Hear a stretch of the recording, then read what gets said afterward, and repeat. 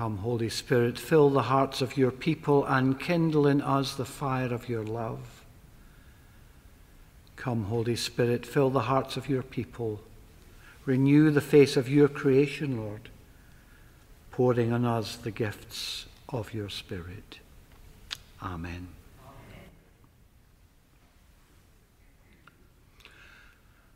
On the first day of Pentecost, all the disciples, all the followers of Jesus were gathered together in an upper room in Jerusalem. When Acts chapter 2 tells us that they were all filled with the Holy Spirit. Filled with the Holy Spirit. Now that wasn't a one-off experience never to be repeated. Because in Acts chapter 4:31, some few days later, these same disciples were again filled with the Spirit. Neither was this just something that was confined to the book of Acts. Because writing to the Ephesian church almost 30 years later, St. Paul encouraged them all to be filled with the Spirit.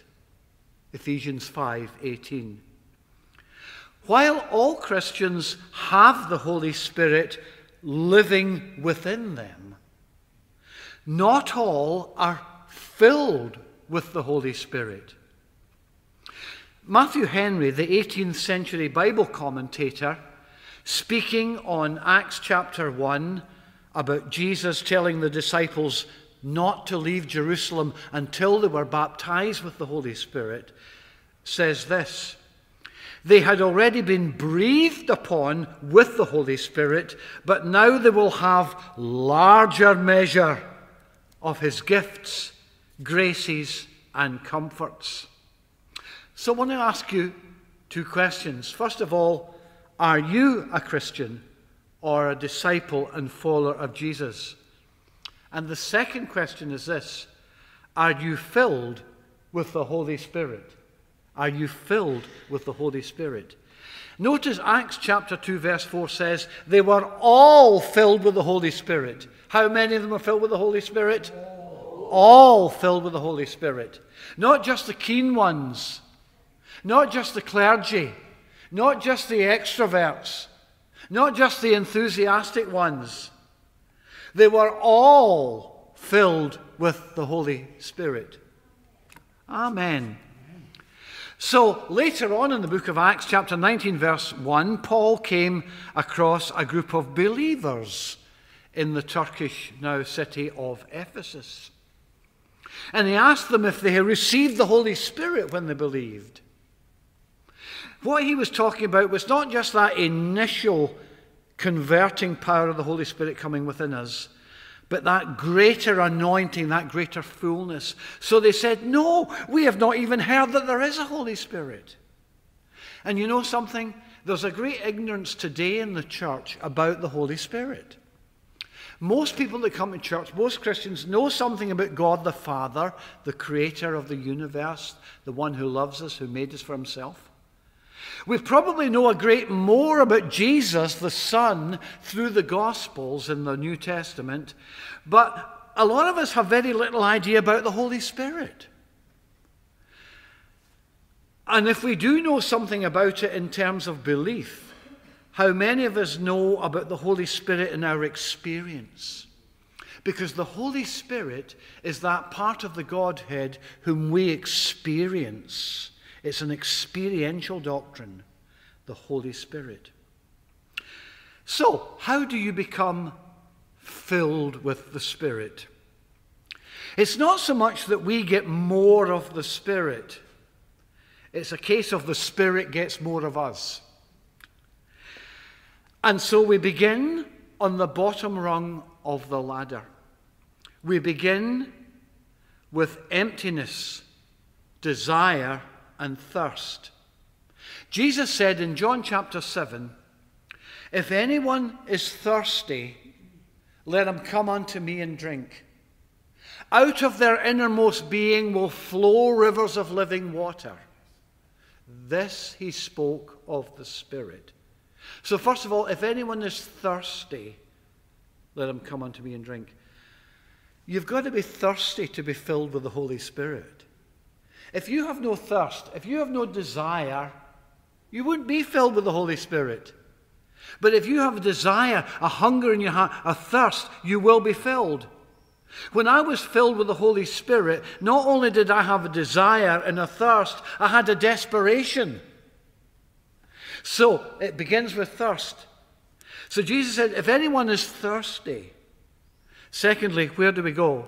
Let him come unto me, he says. Let him come unto me. Jesus is called the baptizer in the Holy Spirit. Yes, other people can pray for you. Other people can lay hands on you. But ultimately, it's Jesus who fills with the Spirit. He is the baptizer in the Holy Spirit. So if anyone is thirsty, Jesus says, let him come unto me and drink. And drink. Not sip, but drink. Let him come unto me and drink cool, refreshing, renewing, energizing spiritual water. Take a long, cool drink and stay in his presence until it happens. Jacob said to the angel when he wrestled with him in the book of Genesis, I will not let you go unless you bless me. And I remember in a house in Watford in 1974, October, lying on my bed and praying, unless you fill me with the Holy Spirit, I will not let you go. And then it happened at 9:45. Never forget it. So how do we know when we're filled with the Holy Spirit? How do we know when we're filled with the Holy Spirit? Well, to put it very simply, you overflow. That's how we know. You overflow. Dead simple, isn't it? You see, if I was to say to you, bring me a glass of water, a glass filled with water, and bring it to me from the kitchen, I bet you it would only be 95% full. That's right, isn't it? Why would it only be 95% full? In case it... Because you know if it was full to the very brim, it would what? Spill over, overflow. So you will bring me a glass of water probably 95% full. If it was 100% full, it would spill, it would overspill. And that's what it means to be full of the Holy Spirit. Not just to be filled a little bit, but to be overflowing. Here's another example. When I fill my car with petrol, and I was told the reason for that. When I fill my car with petrol, I have a very unusual habit, a bad habit, which I'm now going to stop because somebody told me why this happens. After the initial click that tells me the thing is full of petrol, I wait for a few seconds and I find out it's not full at all. It's not full at all. Because if I continue to press the nozzle, the little pound sign goes up to £2 to £3. I can get another £3 worth of petrol into my car. It's not full at all. So how do I know when my car is full of petrol? When it overflows. And my wife Marlon always knows when I've filled the car up with petrol, because I come home stinking of petrol. And that's a bad thing, because I know that there's a certain amount of air is supposed to... I was told that today, so I'll never do it again. And sometimes the petrol will even spill out. So we know a thing is full because it overflows. So I want to ask you this: are you overflowing? To be filled with the Holy Spirit is to be so full of the life of God, so full of the life of Jesus, that we overspill. You see, the Holy Spirit is sometimes called the Spirit of God and sometimes called the Spirit of Jesus. So unless we have two Holy Spirits, as I like to point out to my Jehovah's Witness friends, unless we have two Holy Spirits, one called the Spirit of God and one called the Spirit of Jesus, and we don't have two Holy Spirits, then that means that God and Jesus are the same. The Holy Spirit of God and the Holy Spirit of Jesus. More of that next week, Trinity Sunday. So on the day of Pentecost, the disciples overflowed. literally, they were huddled together in an upper room, frightened of the Jewish authorities that were coming after them. But when they were filled with the Holy Spirit, they literally burst out of the door and went out into the streets of Jerusalem, proclaiming to everybody that they were disciples and followers of Jesus. So they overflowed physically into the streets of Jerusalem. They also overflowed in praise and worship. They were given supernatural abilities to speak in other languages that they had not learned, and they began to declare and to praise the wonderful works of God, what God had been doing in their lives, what God had done in Jesus, how he had raised him from the dead and then exalted him to the right hand in heavenly places. And then they started to declare, to preach the wonderful things about the good news of Jesus. They overflowed in proclaiming the good news about Jesus' death, resurrection, ascension, and kingly power. You couldn't stop them. You couldn't stop them. So being filled with the Spirit means that we allow the life of Jesus in us to break out, Now, some of us are so self-conscious, so reserved, so private, so lacking in confidence about our faith that we're all kind of tied up and it's all kept on the inside.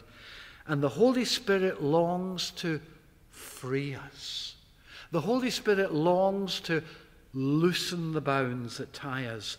The Holy Spirit longs to, in the best way, break us open so that the life of the Spirit begins to flow out more openly. You know, friends, those that know me know, and I know you'll not believe this, but it's true, that I am basically, in my personality, an introvert. Okay, I'm borderline, but I am an introvert, if you knew one about Myers-Briggs, or even if you know me. And if there's one colour introverts don't wear, it's red. Introverts don't wear red. They might have red cars, but then they don't see their car when they're driving it. They don't see the redness. And I do not. So see, every year when I got you to wear something red, do you know something? I don't possess one red garment. Isn't that right, Marlon? I don't produce anything in green, but that's for other reasons. Ian Meredith will tell you all about that. I don't have anything green, but I don't have anything red. And the reason I don't have anything red is because red is what extroverts wear. And I'm not an extrovert. I'm actually an introvert. Except on times like this. I'm not acting, but sometimes when I just feel the Holy Spirit coming upon me, I'm enabled to do the extrovert stuff. You know what I mean? And then I go back to type again, that kind of extrovert that finds conversations, sometimes small talk, very, very difficult. But hey, that's me. But I long to be free. I want you to be free. Do you long to be free? Well, the Holy Spirit can free us up. He doesn't turn introverts into extroverts. He doesn't change our personality, but he does free us up.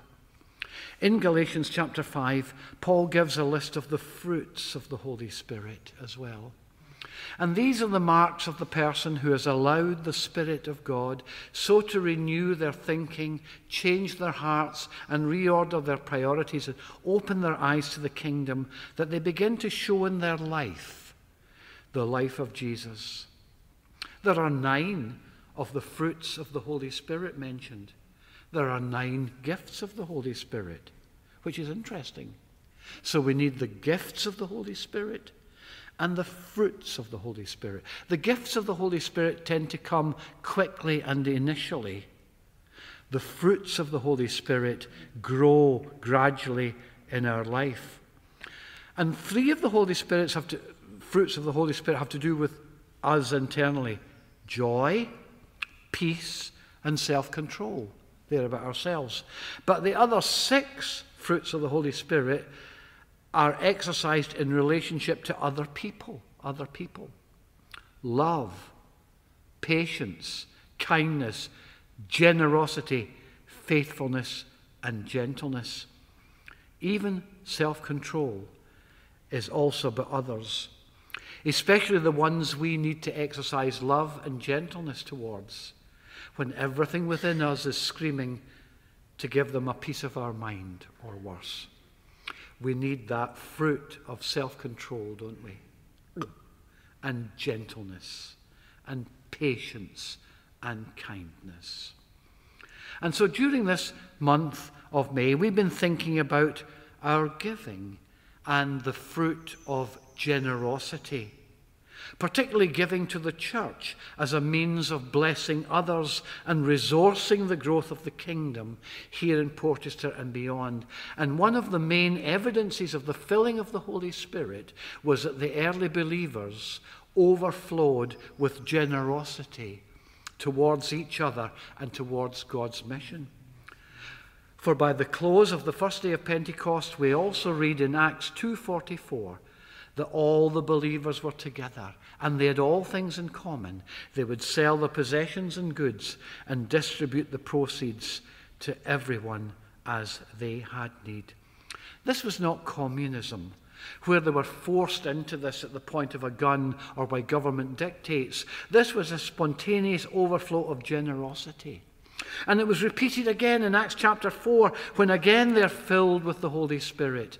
And we read that they laid their money at the apostles' feet, and it was distributed to any one of them as they had need. In 2 Corinthians chapter 8, Paul gives an example of the grace of God at work in the Macedonian church, where we read that their extreme poverty, not their poverty, their extreme poverty, overflowed, there it is again, overflowed in a wealth of generosity. That can't happen in the natural. How can extreme poverty overflow in a wealth of generosity? Jesus one day took a few fish and a couple of loaves of bread. Extreme poverty. And because these little gifts were given to Jesus, in his hands he broke them, he blessed them, he distributed them, he fed them. 5,000 people were fed with just a little. That's a miracle. And that is what God can do with whatever we give to him. If we can be generous even in our poverty, he will bless us. Listen, God has filled our lives, hasn't he, with abundant things. Even the poorest here today are rich in comparison with most of the world. Not only do we have everything that we need, we have much more of what we don't need. And I'll tell you why. I know we have more than we need. Go up into your loft and have a look. Why is it up in the loft? Because you don't need it. Go out into your garage and have a look. It's full of stuff you don't need. What about all the stuff you take to the Oxfam shop? You don't need it. You've got loads of stuff, haven't you, that you don't need. But God doesn't grudge us having a few nice things in life. But what he does not want is for us to be forever hoarding and saving, but giving generously to bless others and advance the kingdom. Being generous simply reflects the character of Jesus who is within us. For though he was rich, says Corinthians, yet for our sakes he became poor. Jesus didn't have anything to give people financially. He had no money. He gave up his job as a carpenter to become an itinerant preacher. He relied upon the generosity of others. But what he did have, he gave generously. He gave his time, he gave his love, he gave his forgiveness to everyone who asked of him. He gave to the rich and to the poor, to the deserving and the undeserving, to the grateful and to the ungrateful. He gave himself throughout the day and late into the night. He gave. And being generous reflects also the character of God, who has given us such a wonderful world to enjoy. Not just a few dozen species of birds, but hundreds of the things. Not just a few species of animals, but hundreds of species. thousands maybe. Not just a few thousand stars, but million stars. We don't need 1,000,000 stars. 1,000 would be great. But that's the generous God we have. He flung stars into space. His abundant generosity is amazing. And he gives for our pleasure. Because it's his pleasure to give. And when we give generously, we are reflecting the God who is in us. I nearly come to an end. Over the years I've been here, I've been very impressed with the acts of generosity here at St. Mary's Church. Many of you give regularly, week by week or by standing order. Not only that, but you give for specific projects. Let me just mention 2 things. See these lovely cushions that you're sitting on, okay? Nice and comfortable. What would it be like if we didn't have any of these cushions and for the last, 15 minutes you'd been sitting listening to my sermon on these pews? What would it have been like, eh? Aren't you glad for them? Let me tell you something. Somebody gave us £1,000 to buy them for you.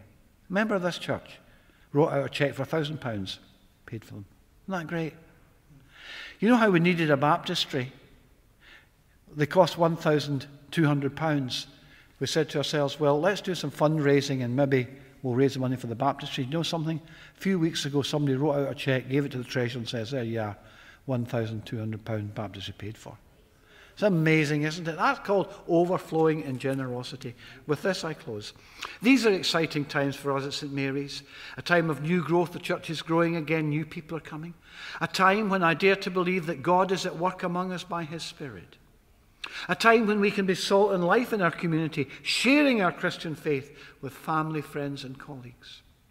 So let's follow the inspiring example of the early Spirit-filled church that gave generously, joyfully, and sacrificially.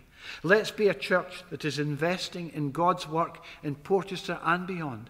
A church that is as generous and as gracious as the wonderful God we worship and serve. Hallelujah. Amen.